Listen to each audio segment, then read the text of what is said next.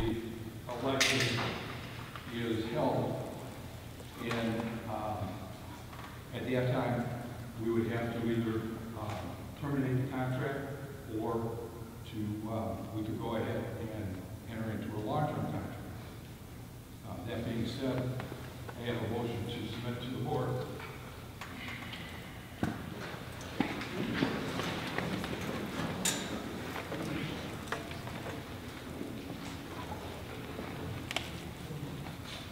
Clerk will read the motion. To enter into a short-term contract with Salem Fire Department to provide fire protection service for the village of Silver Lake. The contract with the town of Salem will be in effect until the election in November, when direct legislation is decided by vote. Signed, Dunn, seconded, Decker. Any discussion? Any questions? I just have one question. I myself spoke with the League of Municipalities. I spoke with,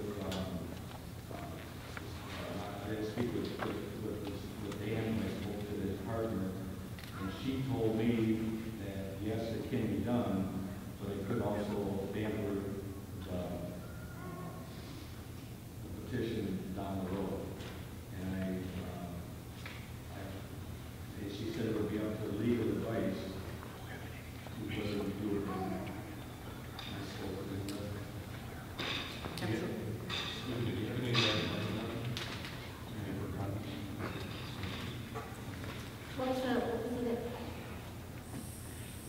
What was the person that you spoke with? Celia.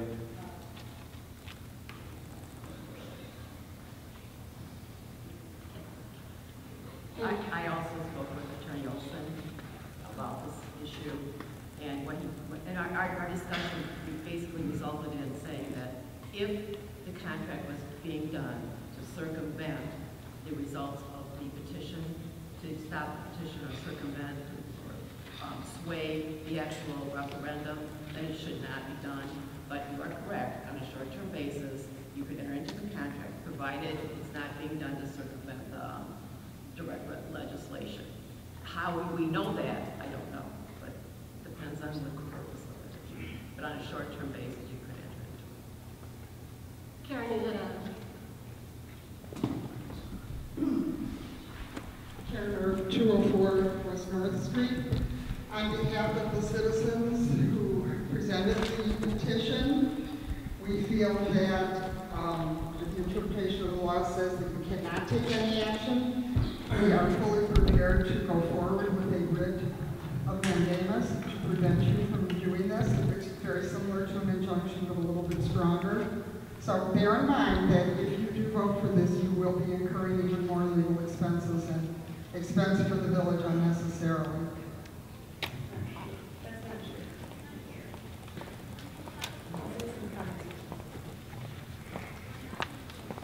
Well, I would just like to say that in regards to, oh, I'm sorry, go ahead. When I first presented this to the board last week, it was due to manpower reductions with the resignation of the chief. We still have those same manpower problems today. We further have the issue with the tires being out of service and the rigs being out of service because of that. Hopefully that can be remedied over the next 10 days or so. Manpower is going to take a little longer to get back where we need it, and leadership where we need it. This is not a short-term fix. We need this automatic response from the town of Salem to protect these citizens the way they should be. Yes, I have a question. Certainly. When you refer to the apparatus being out of service, can you define that? What does out of service mean? As far as I'm concerned, they will not respond on any type of call. Tires are 13 years out of date. It should be on the third set. We're still on the original set. They are not safe to operate. Period. As Salem would be an automatic response anyway, if there were any calls in Silver Lake. Is that right? Under the automatic response agreement, they're sending an engine from Wilmot State. What I proposed was we get a full response from all three stations. So it's chiefs, 3 engines, 3 tankers, full response to take care of a confirmed structure fire. So you're just modifying the automatic response? No, that's what they're trying to send us. No, the automatic response agreement is for an engine out of Right. Rome. I am asking for a full response So from them. you're gonna modify the automatic No, we're response not instead? modifying the ARA agreement. We are asking for them to come in temporarily for the full response. We're not changing the ARA.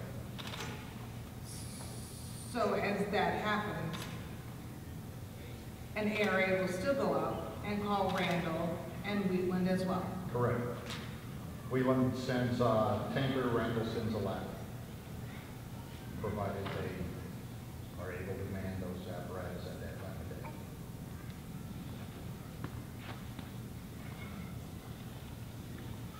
Do we have any idea what this short-term contract's gonna cost? I have no idea. I have none. I know it was going to cost us, was $126,000 per year, I believe is what the number was. I'm just asking that the board goes forward and talks to Salem as far as entering into a contract with them. But the thing is, if we would have switched over with Salem, when was that, a few months ago, when they were looking at equipment and building, we would not have been able to afford that. Now, how are we going to agree on something like this when we have a open checkbook or an open thing that they can charge us whatever they want? We could enforce it. See, that's the thing, Roger. I'm just saying, because. I know the last time. No, let's listen. Ron Patty says our trucks need work. Fine. So what I'm saying is, how can we get our trucks up to speed?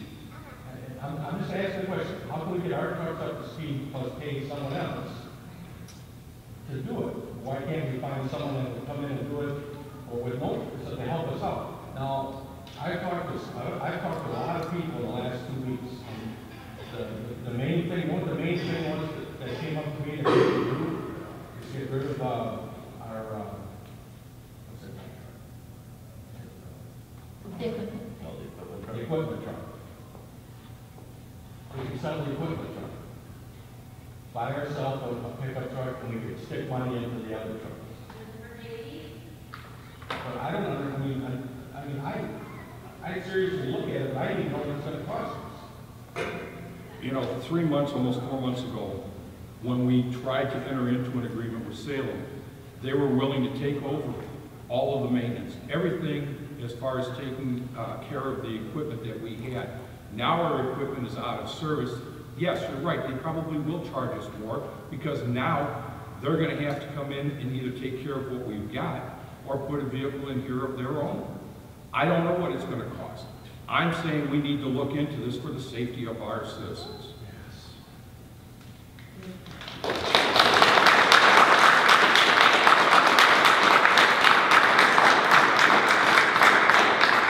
I don't need that microphone, I got a pretty big mouth. My name is Gary Wilson, 102 West Fells Road. I want to ask you a question if that's possible. 10 days out of service on those vehicles?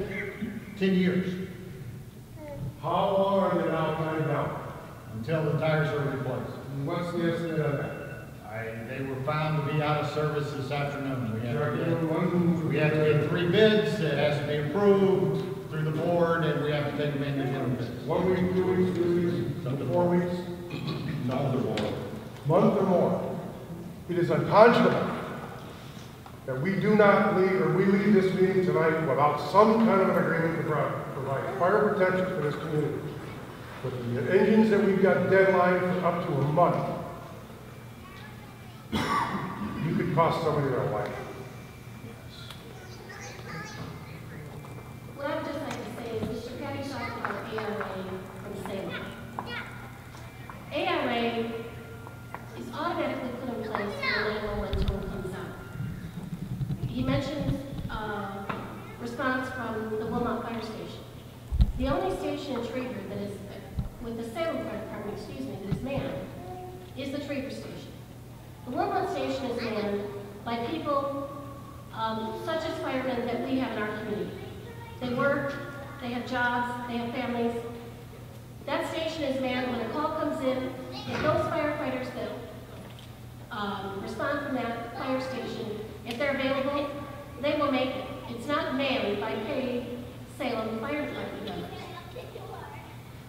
ARA comes automatically when the toll comes in, they'll make it send. Our community residents, mass hysteria was caused by trying to let our people know that we don't have firemen, our chief resigned. We are in no worse shape than we have been for the last 6, 8, 12 months. We don't have You're incorrect. Your ARA is incorrect.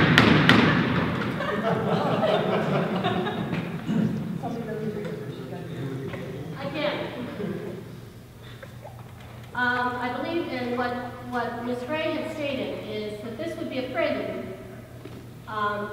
Citizens have come before this board time and time and time again. And it came before the board in February with a petition for direct legislation. And I know Mr. Albrecht stated it's all illegal and et cetera, and however it is not. The board was given the opportunity at that time to either accept that resolution that was on the petition or it went to the people to decide in November.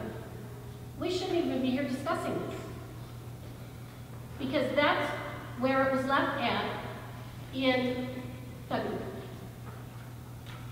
Left up to the people to decide in November. Again, protection is coming from Wheatland, it's coming from Randall, just as it has been for the last 2, 4, 6, 12 months. Have you talked to those And you just said yourself, if they have people available.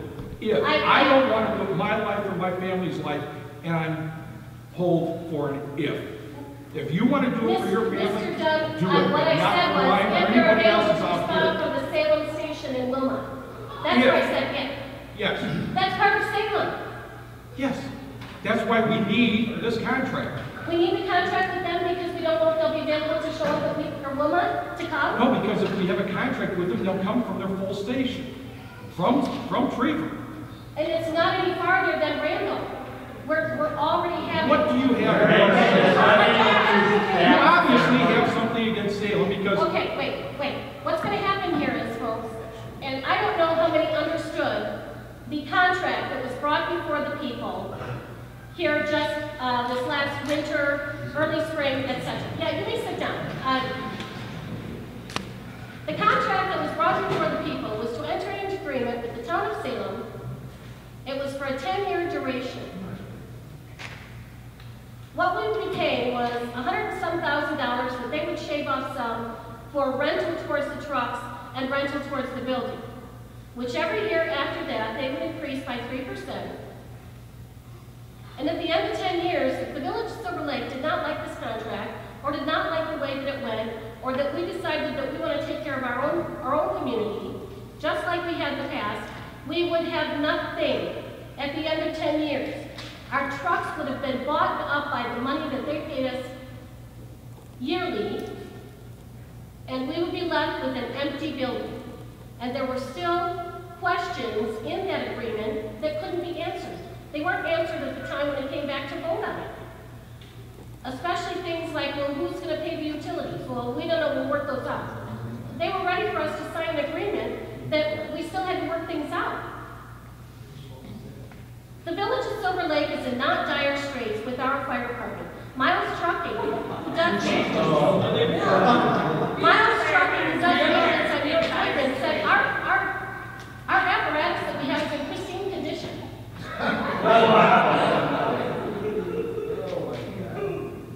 Did Salem not look over those trucks and have those trucks appraised in excellent condition? They were appraised.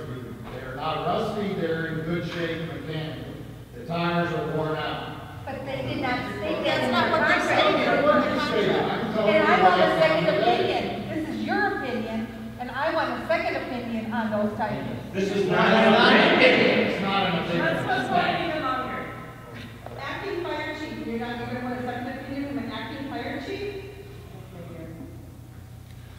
Pardon, Mrs. Gerber. Okay, then I'm gonna second it. Mrs. Gerber, your comments on the contract are invalid.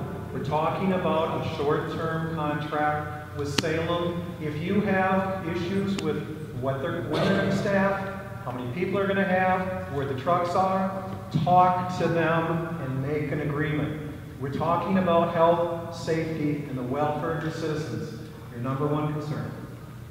Right. If